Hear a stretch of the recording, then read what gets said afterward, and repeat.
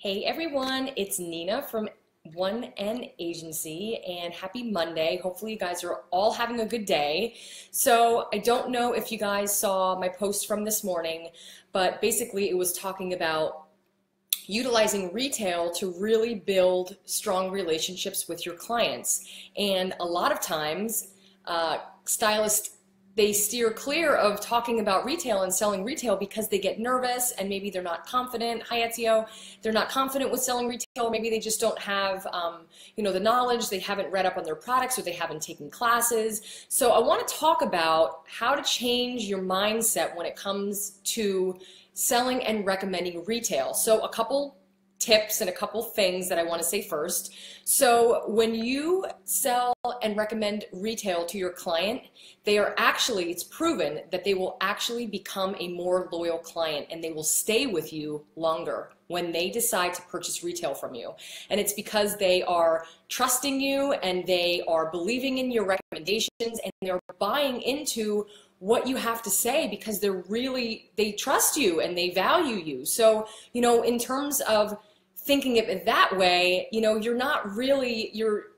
want to make sure that you talk about retail with your clients because they want to hear it. This is what I think people need to hear. They want to hear you talk about it, but more so they want you to educate them. It's not just like, oh, here's your product, good luck, I hope it works out. I mean, you really want to educate your clients and talk to them about the benefits of this product and how much to use and how often they should be using it. It's really spending the time to really educating them on what they're actually using. And so I want to make sure that retail becomes a tool that you use on a regular basis because really it is part of our job. It is part of what we should be doing on a regular basis. However, the number one reason that clients are not purchasing retail is because the stylists are not talking about it. They're not educating, they're not recommending, or they're just not saying anything at all. So I want to make this a little easier for you guys so you don't have to be nervous. And this is common through our industry, where stylists get nervous. They feel that they don't want to come off salesy, which I'm going to talk about in a second. And, once you understand that this is really part of the experience for the client, educating them and talking about retail and making recommendations, once you get that mindset, it really makes it so much easier because it really is talking about it. That's all that it is. We only recommend things that clients need. Obviously, we're not going to just sell them things to sell them anything. That's not how this works. It goes along with the experience. And if you see that their hair is dry and they need a heavy mask or a conditioning treatment to take home with them, it's your job to really explain the benefits and talk to them about it so they feel like you really care about them and you're really concerned about their hair, which you are, so it's just thinking a little bit differently in terms of how to go about recommending retail. So here's a couple things, 3 tips, quick tips that I just want you guys to, hopefully you can think about this and maybe apply this to your, your everyday behind the chair. It really is a mindset. So my first tip to you is stop thinking that you are coming off salesy if you talk and sell retail to your clients. Instead, what I want you to think about is, wow, I'm really doing such a great service to my clients by educating them on the benefits of this product or educating them on the products and recommending that the products that should be using at home to recreate the style that we're doing here. So if you feel like you're coming off salesy, it may have to do with your script and the way that you're talking about it. It really doesn't have to, clients want to hear about this stuff. They want you to educate them. And so it may be just the way that you're coming off, and the way that you're coming off is because of the way that you're feeling about it. If you feel like you're coming off salesy, then you're going to come off that way. So it's just changing the script a little bit. And if you think about it like, wow, this is part of my job. I'm supposed to really do this for my clients to offer them a great experience. It's part of the experience, the salon experience and the package. And all I really want to do is educate my clients, tell them the benefits of the retail product and what it's going to do for them and for their hair. I want them to recreate their style at home. So all you have to do is educate them, talk about it, and recommend what you think.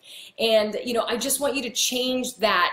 You're not selling them hi Cheryl, you're not selling them. You know, if you're coming off, maybe switch your script a little bit and switch your approach, and it's all about your mindset. So you have to change that. You know, we're not selling things that people don't need. We're recommending and we're educating our clients on products that they need to recreate their style at home. And also remember that you're building a relationship with them in terms of, you know, making a connection with them. This goes a lot deeper than just selling product. Number two, don't think of retail as the enemy. You know, a lot of people, and I've seen this, people get so nervous when they have to talk about retail or their clients ask them questions about retail. They start to kind of like retract a little bit and get nervous. So you want to be confident in what you're talking about. I do recommend on downtime that you read all of your products, read up on them, go online, read, all you need is 3 tips, you know, the 3 benefits, and they're usually listed on the front of the product. You know, that's all that you really need to know about your product. So, you know, don't think of retail as the enemy. Think of it as a tool to build a relationship with your clients. There's a lot of benefits to this. You know, you don't want them to walk away from your salon experience thinking, wow, you know what, I really wish they would have talked about that shampoo and conditioner that they use because I really love the smell of it and I love the way my hair feels.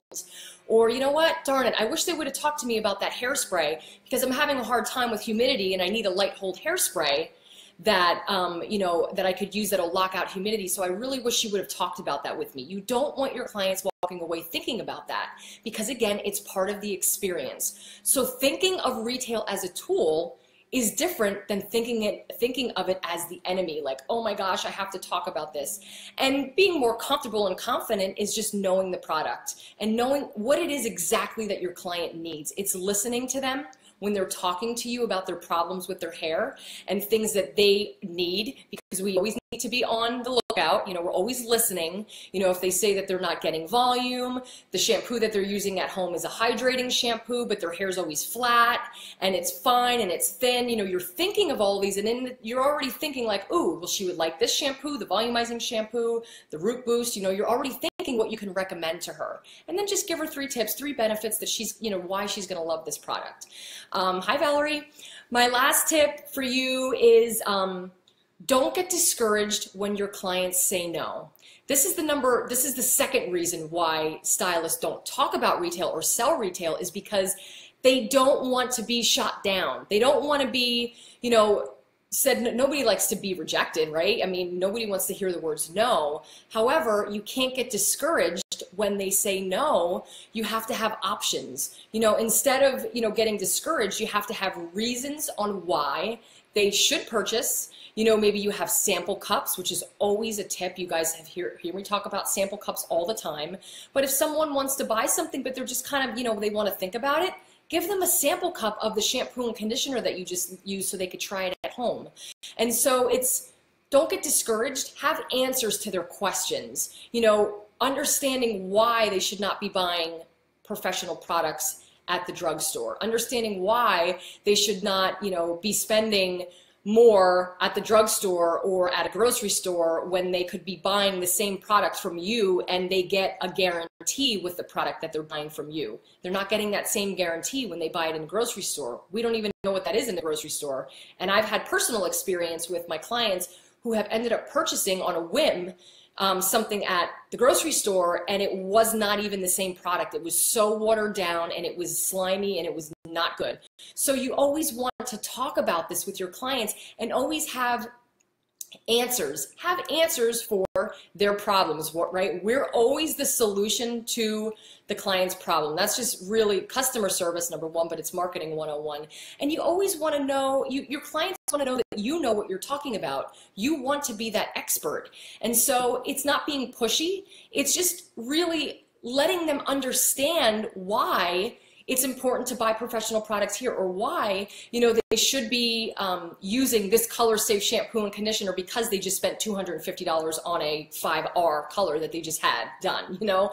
I mean, so it's just explaining, it's recommending, it's making suggestions, it's really spending time explaining and educating your clients. I can't talk about it enough, but education is so, so, so important. If you work that into your script, if you start talking about retail right in the consultation, don't wait until the end. You know, you always want to Ask them questions in their consultation so you can start making ideas and what you want to recommend to them. And through the entire time that they're with you, every time that you're using something, you are talking about it with them. You're letting them put it in their hands. You're letting them put it in their hair. I mean, there's so many ways to go about this, but really, retail is more than just selling retail. We're not doing that. It's part of the salon experience for our client, but it's also about building that relationship with them. It really, really is important. When they trust you, I mean, you guys know this, if you've been working on the floor, half the time, clients that you're talking to, you don't even have to get 4 words out about the product. You're like, I'll take it, because they love you, they trust you, and they know that you're not going to sell them anything that they're not going to like and they don't need. So, excuse me, it's really building on that relationship. Hi, Jennifer. And, letting them know that you always have their back and that you always have their best interest at heart. It's really creating that connection. So I wanted to talk about this tonight because I want you guys to change your mindset about retail. I don't want it to make you nervous. I don't want you to be to lack confidence behind the chair. I want you to really change the way that you're thinking about this and utilize this as a tool to allow people to recreate your style at home, but also to build a relationship and a connection with your clients. So thank you guys for tuning in. I have, what do I have? A couple things. So Successful Salon Leader webinar still going on, always on. 4 45-minute webinars for only $99, and then my How to Build a Book in 6 Months for hairstylists, $65, 3 45-minute webinars. Check out my website. I have a ton of blogs on there. Sign up for my newsletter if you haven't done that yet, because I have stuff, blogs and quotes and all kind of stuff always going out. I won't inundate your email box, don't worry, I don't send them out too often. But if you haven't signed up for my newsletter, feel free to go ahead, onenagency.com. And if you have questions, if you have comments, I love your feedback. You guys have been sending me awesome topics to talk about on my live, so keep doing that. And as always, I thank you guys so much for tuning in and watching me. And I will see you guys tomorrow. I hope you have a really, really good night. Thanks, guys.